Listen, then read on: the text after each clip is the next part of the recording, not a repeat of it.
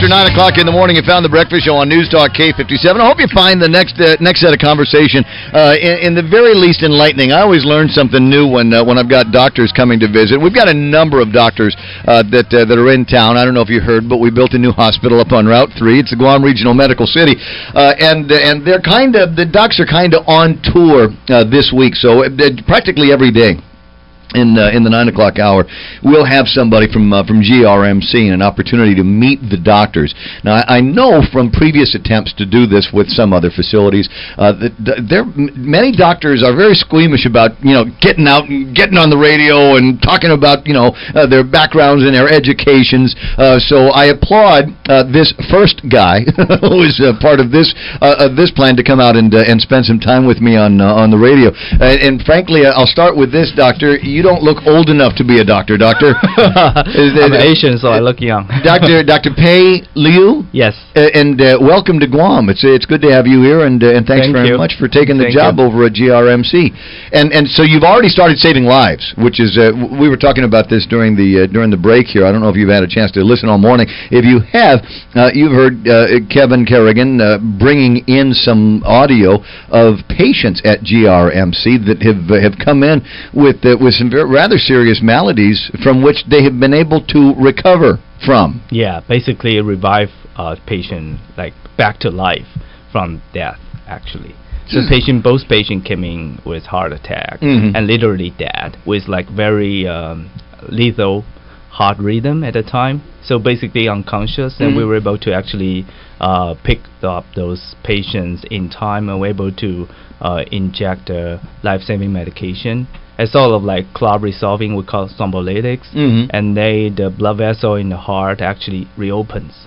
So the heart was able to get enough blood to go back to work. So and all the perfusion comes back, and patient was actually able to. It was amazing. Actually, patient was actually able to wake up on the second day and being able to walk out of the hospital 48 hours later. Wow. This is Mr. Barker, the first man we heard from this morning. And both of them are fascinating cases. I'm glad to hear more about them, just from the perspective of, there was a once upon a time, in our ages, in our lifetimes, where a heart attack was a death sentence. You got it, and then you were dead. Yeah. Regardless of how close you were to the hospital, regardless of what they had available at the hospital, it was not something that you generally were able to come back from. And all of a sudden... usually no. And now here we are in 2015, almost 2016. We have the expertise, we have the medicine that can pull off some of these miracles, and we've got the systems that work together. Yes. And I think that's another critical component. It's not just having a doctor that has the knowledge or the medication standing by. You've also got to have a pretty good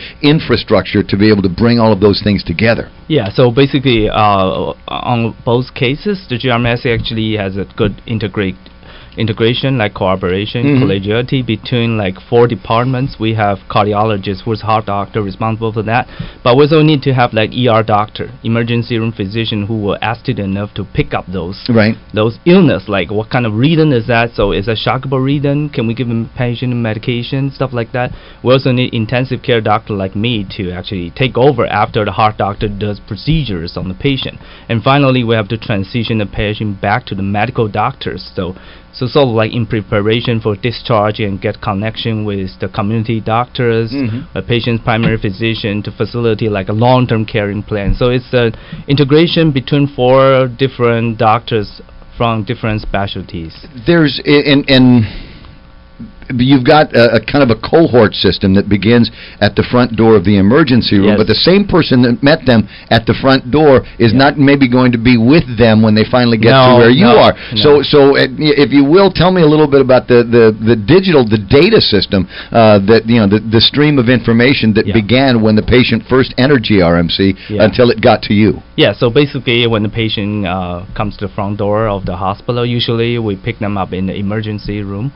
So when we is actually not me, it's the emergency room physicians and the nurse practitioners, and they will start evaluating the patient, see what kind of disease or what category the patient belongs to, and then they will call, for example, for this heart attack patient that came in basically dead, and they need to start resuscitation, the CPR, shocking process right away. Then they'll start looking at the heart rhythm and what kind of illness does this patient possibly have. Oh, so it's a heart attack, right? You see abnormalities on EKG. So So immediately they call the cardiologist, who's a heart doctor, to come to the hospital and evaluate the patient to see if the patient would warrant any interventions. So the heart doctor actually came to the hospital. That's the second part of streamline process. Right. And then in between, because of that procedure, we actually need to intubate the patient. Right, the patient could not. I mean, at the time, patient breathe was on his own. Yeah, not breathing on his own. So we need to intubate the patient. So after the procedure was done, I took over as an intensive care doctor. Then because I took over people on ventilators, so we will kind of transition this patient back all the way from intubated to extubation and back to normal stage. And that's the third part of the streamline. And then finally, once the patient extubated, means the patient kind of stabilized. Patient now can breathe on his own, and patient no longer has a heart issues, right? Because the vessels already open up. So now we give this patient to the hospitalist, who is the medical doctor. And then we've got, the long-term care that is going to be required, what the next step into therapy is, so that, okay, you've got your second chance. What are you going to do about it? We'll talk about, what the techniques are that are out there, and maybe another investigation to see if there are other issues surrounding that same organ, and maybe something else that you can mitigate down the road. Medicine always fascinates me. I think fascinates anybody that watches enough television or has seen enough movies, and always hoping for a miracle. And sometimes it comes down to having the right people in the right place with the right tools to be able to get things done. And so we've got a bunch of great stories that are happening right now with GRMC, and some interesting new doctors that are in town. And you talk about a cardiologist, and of course we know that Dr. Conception is back in town. We'll see if we can break some time into his schedule to get him into the studio. I'm detecting some admiration here between yourself and Dr. Conception, related fields that you're in, right? Yes, I'm an intensive care doctor, so I take care of people with serious illness, and most of the time, serious illness will lead to dysfunction of your heart and lungs. And Dr. Conception is a cardiothoracic surgeon. He basically takes care of people with severe heart issues and do interventions through surgical measures. So we both take care of vital organs, but differently. Of course, he's much more professional than I am. He can cut people open. But you are doing some things. I was looking at the biography that is provided, and the other cool thing about it, you go to GRMC and there are stacks of bios for each of the doctors that you're going to be talking to. So if you've got questions about where somebody went to school or what their specialty or in many cases specialties are, then they're out there. They're very visible, very, very easy to see. You also are looking at a place, and one of the things when we started talking about GRMC was a recognition that people are aging. Yes. People are living longer than they ever had before, and with those additional years of survival, there are other maladies that our senior citizens are going to start picking up. Unfortunately, it comes with the territory. So you've spent a lot of time, and among your specialties is working in care for the aged. Yes, so I'm not just an internal medicine and intensive care doctor. I also did a fellowship in geriatrics, which is to take care of old people. No, not restricted old people, also people with functionality impairment, stuff like that. So so as people aging all over the world, so we start seeing more and more people live to late age with all these comorbidities, all these disabilities, and geriatric medicine is basically to help these people not necessarily to live longer, because they live long enough now.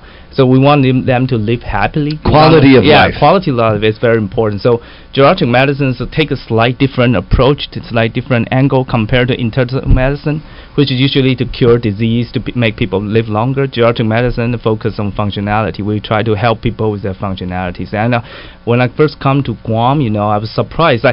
People are not that old compared to the place I was from. I was in Boston. People live up to 80s, 90s all the time. You see people. Death is optional in some states. Out there with some medical facilities, and when my dad, as a matter of fact, lives in North Carolina, and he was a little bit squeamish about going. I said, Pop, you will be one of the young people in North Carolina, and he's in his 70s, in the middle of his 70s, for heaven's sakes, and it's true. There are places where you go where he's the young man in the crowd. Sure. And I'm sure that you saw the same thing in Boston. Yeah. So that brings with it, though, a whole other set of challenges for people as they grow older, and maybe not as disciplined with diet and exercise through their lives. Yeah, exactly. It's just like when I first came to Guam, even though people are not that old, but in the hospital, you've seen like people in their 40s, 50s, but their functionality impairment or their disability it's similar to some of people in mainland who are in their 80s, 90s, because people here, some of them are pretty big, and they contract because of being big. They contract all these comorbidities like high blood pressure, diabetes, high cholesterol, all the stuff. So even though they are just in their 40s, 50s, but they are kind of like fitting like aged territory already. Well, you're being very polite, and I'll cut to the chase here. We don't diet enough. We don't exercise enough. We're eating too much processed food, and it's killing us in our earlier years. And we're seeing those issues not just with people in their middle age now, but we're also beginning to see kids, little young kids that are morbidly obese, and we've got to find a way to break this. And frankly, I don't want to give you as much business as you're getting now. So I want you to have another specialty, but it being what it is, though, Doc. Yes. What are some of the things that people listening to the radio right now can do to make it so that if they ever have to become one of your patients, they get a good outcome? Yeah, so basically what you should do is to try to improve your physical reserve right from the beginning, right? Not wait until like 40s, 50s, 60s, right? In the middle age or so. So what you should do, you don't have time to exercise, and you don't like to do exercise, but you can do a little bit of exercise, during your like regular life, like for example, like you can try to stand up and walk around for 5 minutes, in between your like working breaks, or try to use the stairs instead of using the elevators. You go to a gym, they charge you money to get on the stair machine. I mean, we're in the Bank of Guam building. There's stairs. There's 10 stories worth of stairs right in the backyard for no charge. Yes, studies have shown like if you do like this kind of a little small exercise on daily basis, even do gardening, and the result is as good as you participate in the gym. Because back in the States, a lot of people do is actually they go everywhere by car, they drive everywhere, they hardly walk at all, and then every week they spend like 30 minutes in the gym, do like very fierce exercise. But that kind of exercise doesn't actually improve your cardiac function, doesn't improve your longevity. It just makes you look stronger, but it doesn't actually improve your health. So what you can do is actually do these little things, like you try to mobilize yourself more, just like people in the old days. Like they have no vehicles, they have to walk to the close by place to do that. But it's hot here, Doc. That's my excuse. That's my excuse for when I don't feel like working out, and doing my 3 miles today. It's hot on Guam. Yeah, and also, I know people here like to eat a lot.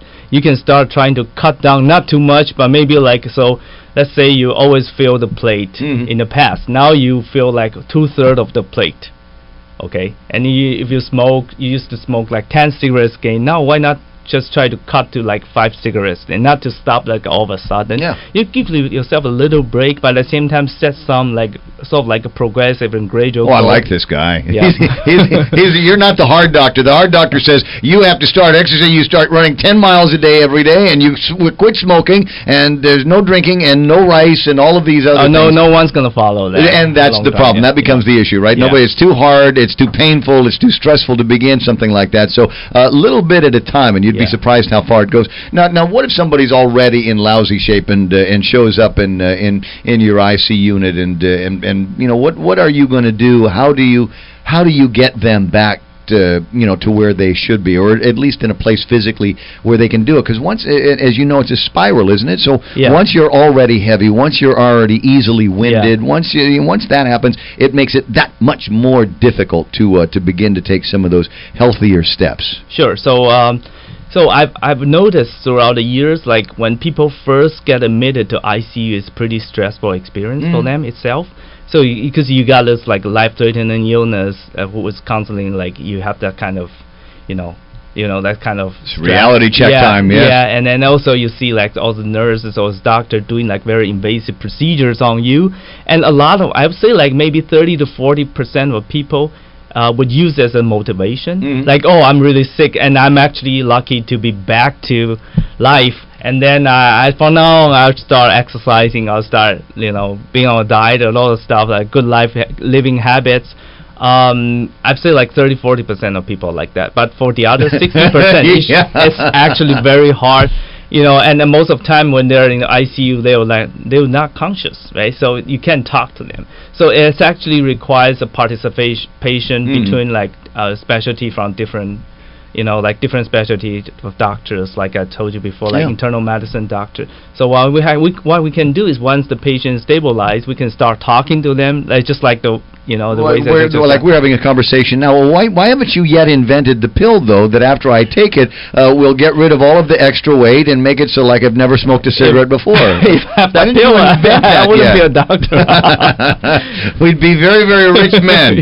We'd be rich men. But it kind of brings up another approach here to medicine and healthcare in 2015, and maybe 20 years ago, maybe 10 years ago, it wasn't as big a deal as it is now. But there's all this conversation about holistic medicine. And so we're going to treat the body, but we also need to train and to treat the mental well-being for the patient. And sometimes just being able to sit quietly and meditate also has some therapeutic effect. Definitely. I mean, I always believed in holistic medicine, and I've come to know this, that a lot of a lot, to help people live healthy, a lot has to do with that person's health literacy, how much he knows about health and how much he knows the importance of being healthy. And it's kind of hard actually if you do not have like very good health knowledge at baseline.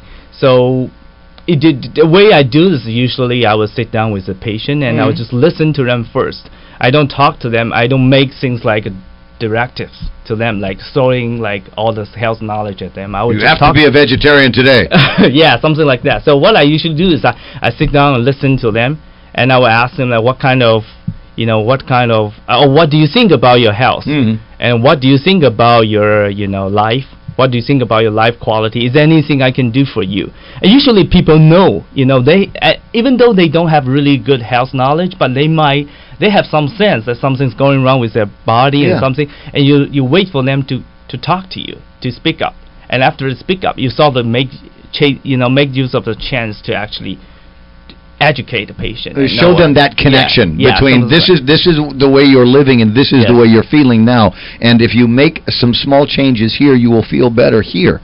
Generally. And in a lot of cases that works. Though, what do we do when we get in a situation? And diabetes is a very diabetes and cancer, I think, are both very very good examples of this, where people have got a genetic disposition to be more susceptible to these diseases. And so what do we do with them? How do we assist them? So we've seen like in U.S. mainland, a lot of people go through genetic testing, like I have like diabetes history in the family, so I go for genetic test, or like cancer history. But usually you don't really need those tests to prove that you have that family history, right? Because they're already in your family, so you definitely have that genetic. Ask your mother. So if you know you have this kind of genetic disposition, and you know those like chronic and the cancer is even lethal, right? So you need to start early. Right, once you recognize, okay, someone in my family has diabetes, I really need to pay attention to my diet. I really need to keep like exercise as like constant habit to maintain and stuff like that. So it really comes down to your self-awareness. So if you say, I feel like it's like you remorse about this, or you kind of ignore, like, I have this family history, so what? It doesn't mean I will have that. In the long run, you get hit by that illness. So I mean, there's really nothing we can do as to help you recognize that. But we've already talked to one of the magical components of all of this is that there's medicine to cure diseases. There's medicines to fix you, but also there are ways using therapy and the easy stuff, as we've been talking about, that will improve your quality of life. Yeah, you might be predisposed to diabetes, so go out and join the rowing club or something like that. Go run 5 miles with the running crew, and you will find that you feel better, and you've got a better outlook on life. Oh, definitely. You've got this fellowship that's happening with hanging out with people over at the gym. Zumba as an example, and you guys are big on Zumba over at GRMC. Got that beautiful hallway in the front with the mural. Great place to do Zumba. Yes. Exactly. And we do it every Wednesday. In the rehab department now. Exactly. That's the whole point. And why do we do it? It makes people feel good. But have you seen the camaraderie that some of these people have? Is all of a sudden they're lost Catholic cousins. That's all they want to do is hang out and either do Zumba or talk about doing Zumba. And there's nothing wrong with that. Yeah, we've come to know that if you make exercise a fun thing, people will start joining you, especially if a lot of people, just like people like to eat together. If you can do exercise together, that will make it like more of a propelling force for you to continue that habit. Do you like the toys they bought you over at GRMC? Well, I haven't tried it yet. You haven't tried it all? No, There's some significant technology in your building. Yeah, I saw that, but I haven't got a chance to actually appreciate them. All right, well, see, now there's a part of me that says, well, I can hardly wait till you try it, but if we do, that means that somebody got sick, and I don't, want to try to keep that angle on the business down. There's in the midst of a conversation, Dr. Pei Liu, and you are, I don't know if you can tell from the voice, Asian and Taiwanese. Right? Yeah, I'm Taiwanese. Okay, beautiful land that you have thank there. You very much. Had the opportunity to be in there. Love the food. Hate the stinky tofu. Yeah, well, the more stinky it is, the more delicious it is. I know it, but you got to get your head around that. Can you stick around for a couple? I wanted to ask you a few questions about some places, in particular men's health, and there's always these conversations about one of the great killers for men is colorectal cancer, prostate cancer, and things like that. And there's always been this disagreement on tests. And that kind of thing. So I wanted to get your thoughts on that and maybe a few other things. If you're listening going, okay, it's another interview with another doctor and we're going to get lectured on stuff. This is not a doctor that's anti-caffeine. The guy walked in and he's got his own coffee. So clearly, coffee is good for you.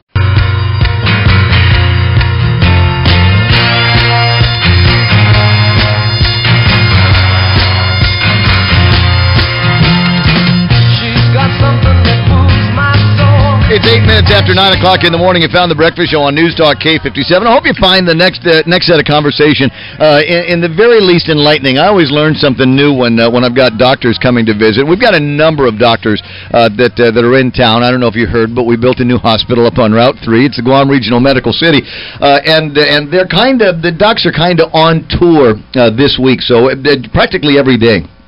In the 9 o'clock hour, we'll have somebody from GRMC and an opportunity to meet the doctors. Now, I know from previous attempts to do this with some other facilities that many doctors are very squeamish about getting out and getting on the radio and talking about their backgrounds and their educations. So I applaud this first guy who is part of this plan to come out and spend some time with me on the radio. And frankly, I'll start with this, Doctor. You don't look old enough to be a doctor. I'm Asian, so I look young. Dr. Pei Liu? Yes. And welcome to Guam. It's good to have you here, and thanks very much for taking the job over at GRMC. And so you've already started saving lives, which is, we were talking about this during the break here. I don't know if you've had a chance to listen all morning. If you have, you've heard Kevin Kerrigan bringing in some audio of patients at GRMC that have come in with some rather serious maladies from which they have been able to recover from. Yeah, basically revive a patient back to life from death, actually.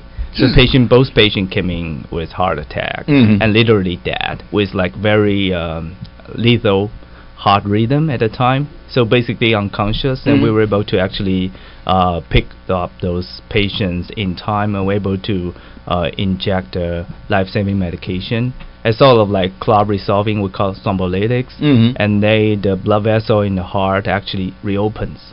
So the heart was able to to get enough blood to go back to work. So and all the perfusion comes back, and patient was actually able to. It was amazing actually. Patient was actually able to wake up on the second day and being able to walk out of the hospital 48 hours later. Wow. This is Mr. Barker, the first man we heard from this morning. And both of them are fascinating cases. I'm glad to hear more about them, just from the perspective of, there was once upon a time, in our ages, in our lifetimes, where a heart attack was a death sentence. You got it, and then you were dead. Yeah. Regardless of how close you were to the hospital, regardless of what they had available at the hospital, it was not something that you generally were able to come back from. And all of a sudden... usually no. And now here we are in 2015, almost 2016. We have the expertise, we have the medicine that can pull off some of these miracles, and we've got the systems that work together. Yes. And I think that's another critical component. It's not just having a doctor that has the knowledge or the medication standing by. You've also got to have a pretty good infrastructure to be able to bring all of those things together. Yeah, so basically on both cases, the GRMC actually has a good integration, like cooperation, collegiality between like 4 departments. We have cardiologist, who's heart doctor, responsible for that. But we also need to have like ER doctor, emergency room physician, who were astute enough to pick up those illness, like what kind of reading is that? So is a shockable reading? Can we give a patient medication, stuff like that? We also need intensive care doctor like me to actually take over after the heart doctor does procedures on the patient. And finally, we have to transition the patient back to the medical doctors. So sort of like in preparation for discharge and get connection with the community doctors, the patient's primary physician to facilitate like a long-term caring plan. So it's an integration between 4 different doctors from different specialties. There's you've got a kind of a cohort system that begins at the front door of the emergency room, but the same person that met them at the front door is not maybe going to be with them when they finally get to where you are. So if you will, tell me a little bit about the data system, the stream of information that began when the patient first entered GRMC until it got to you. Yeah, so basically when the patient comes to the front door of the hospital, usually we pick them up in the emergency room. So what when we is actually not me, it's the emergency room physicians and the nurse practitioners, and they will start evaluating the patient, see what kind of disease or what category the patient belongs to, and then they will call, for example, for this heart attack patient that came in basically dead, and they need to start resuscitation, the CPR, shocking process right away. Then they'll start like looking at the heart rhythm and what kind of illness does this patient possibly have. Oh, so it's a heart attack, right? You see abnormalities on EKG. So immediately they call the cardiologist, who's a heart doctor, to come to the hospital and evaluate the patient to see if the patient would warrant any like interventions. So the heart doctor actually came to the hospital. That's the second part of streamline process. Right. And then in between, because of that procedure, we actually need to intubate the patient. Right. The patient could not, at the time, patient breathe was on his own. Yeah, not breathing on his own. So we need to intubate the patient. So after the procedure was done, I took over as an intensive care doctor. Then because I took over people on ventilators. So we will kind of transition this patient back all the way from intubated to extubation and back to normal stage. And that's the third part of the streamline. And then finally, once the patient extubated, means the patient kind of stabilized. The patient now can breathe on his own, and patient no longer has a heart issues, right? Because the vessels already open up. So now we give this patient to the hospitalist, who is the medical doctor. And then we've got the long-term care that is going to be required. What the next step in the therapy is, so that you've got your second chance. What are you going to do about it? We'll talk about what the techniques are that are out there, and maybe another investigation to see if there are other issues surrounding that same organ, and maybe something else that you can mitigate down the road. Medicine always fascinates me. I think fascinates anybody that watches enough television or has seen enough movies, and always hoping for a miracle. And sometimes it comes down to having the right people in the right place with the right tools to be able to get things done. And so we've got a bunch of great stories that are happening right now with GRMC, and some interesting new doctors that are in town. And you talk about a cardiologist, and of course we know that Dr. Conception is back in town. We'll see if we can break some time into his schedule to get him into the studio. I'm detecting some admiration here between yourself and Dr. Conception. Related fields that you're in, right? Yes, I'm an intensive care doctor, so I take care of people with like serious illness, and most of the time, serious illness will lead to dysfunction of your heart and lungs. And Dr. Conception is a cardiothoracic surgeon. Yeah. He basically takes care of like people with like severe heart issues and do interventions through surgical measures. So we both take care of like vital organs, but like differently. Of course, he's much more professional than I am. He can cut people open. But you are doing some things. I was looking at the biography that is provided, and the other cool thing about it, you go to GRMC and there are stacks of bios for each of the doctors that you're going to be talking to. So if you've got questions about where somebody went to school or what their specialty or in many cases specialties are, then they're out there. They're very visible, very, very easy to see. You also are looking at a place, and one of the things when we started talking about GRMC was a recognition that people are aging.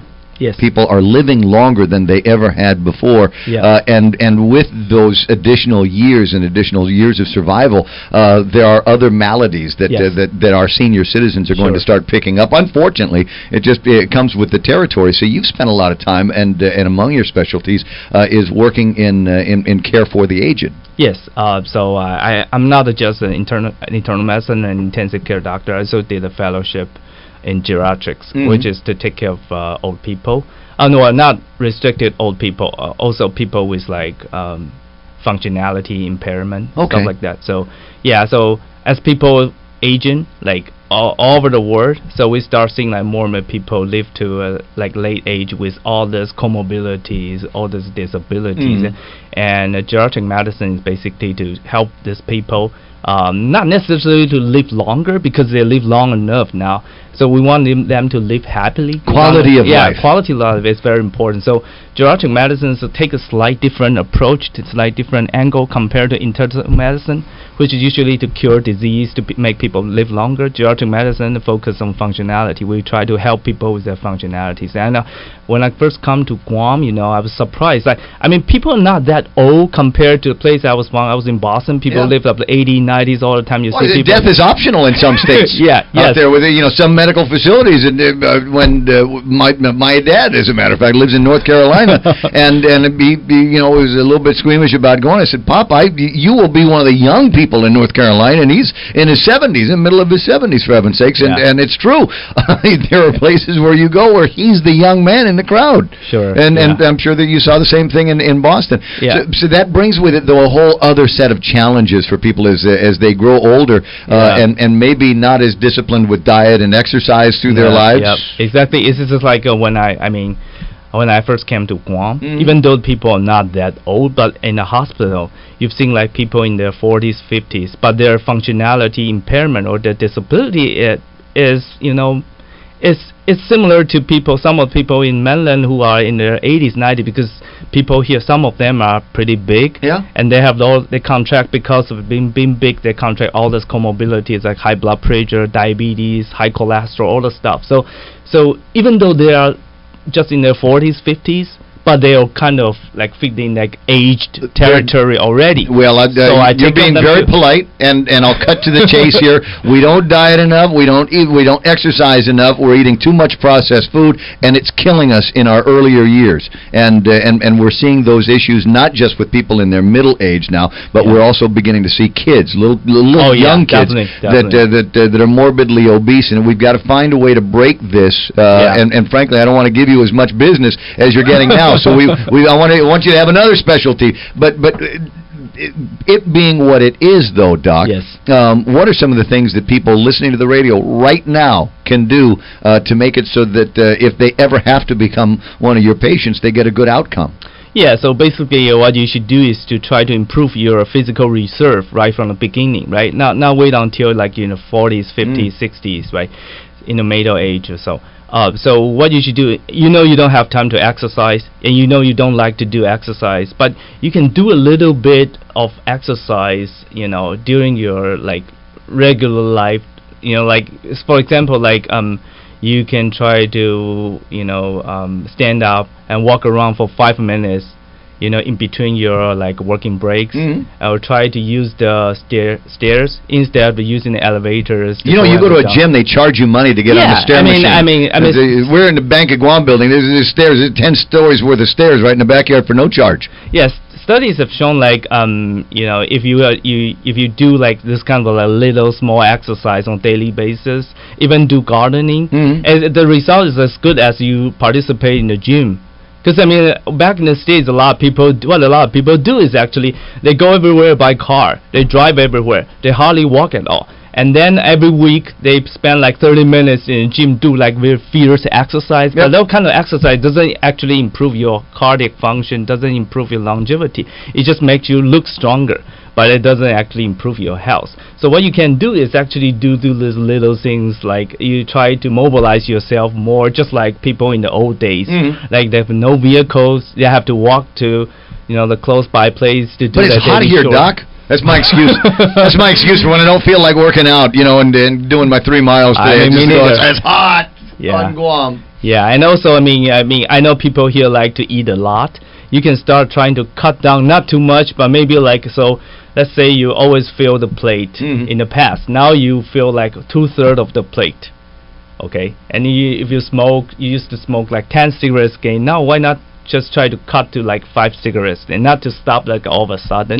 You give yourself a little break, but at the same time set some like sort of like a progressive and gradual I like this guy. You're not the hard doctor. The hard doctor says you have to start exercising. You start running 10 miles a day every day, and you quit smoking, and there's no drinking and no rice and all of these other things. No one's gonna follow that. And that's the problem. That becomes the issue, right? Nobody. It's too hard. It's too painful. It's too stressful to begin something like that. So a little bit at a time, and you'd be surprised how far it goes. Now, what if somebody's already in lousy shape and shows up in your IC unit, and what are you going to do? How do you get them back to where they should be, or at least in a place physically where they can do it? Because once, as you know, it's a spiral, isn't it? So once you're already heavy, once you're already easily winded, once that happens, it makes it that much more difficult to begin to take some of those healthier steps. Sure.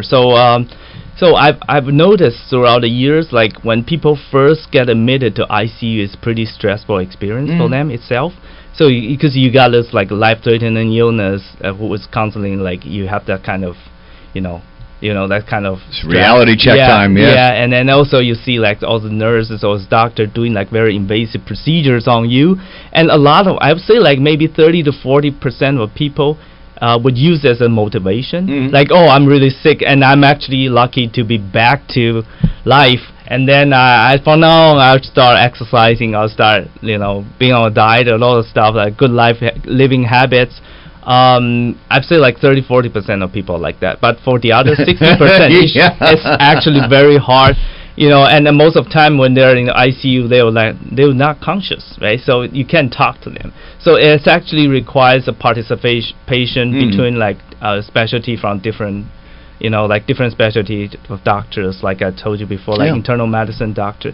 So what we can do is once the patient is stabilized, we can start talking to them, like just like the ways we're having a conversation now. Well, why haven't you yet invented the pill, though, that after I take it will get rid of all of the extra weight and make it so like I've never smoked a cigarette before? If I have that pill, I wouldn't be a doctor. We'd be very, very rich men. We'd be rich men. But it kind of brings up another approach here to medicine and healthcare in 2015, and maybe 20 years ago, maybe 10 years ago, it wasn't as big a deal as it is now. But there's all this conversation about holistic medicine. And so we're going to treat the body, but we also need to train and to treat the mental well-being for the patient. And sometimes just being able to sit quietly and meditate also has some therapeutic effect. Definitely. I always believed in holistic medicine, and I've come to notice that a lot of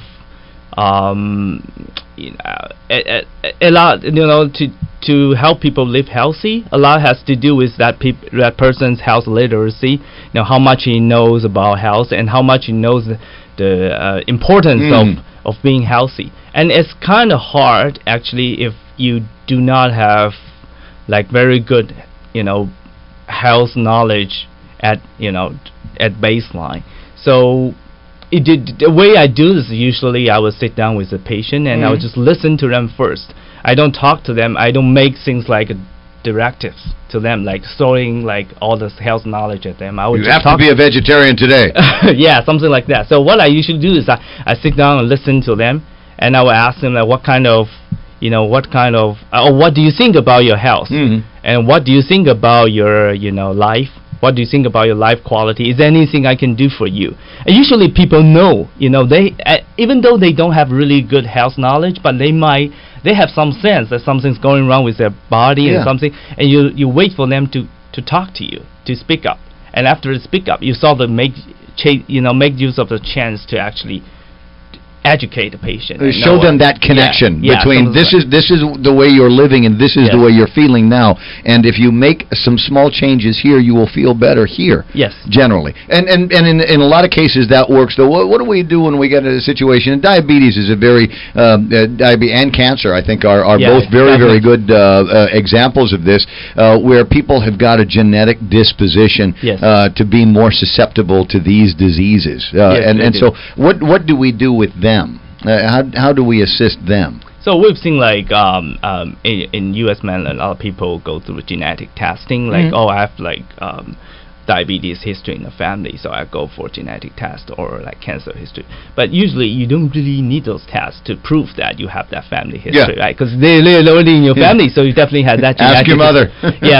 So if you know you have this kind of genetic disposition, and you know those like chronics and the cancer is even lethal, right? So you need to start early. Right, once you recognize, okay, someone in my family has diabetes, I really need to pay attention to my diet. I really need to keep like exercise as like constant habit to maintain and stuff like that. So it really comes down to your self-awareness. So if you say, I feel like it's like you remorse about this, or you kind of ignore, like, I have this family history, so what?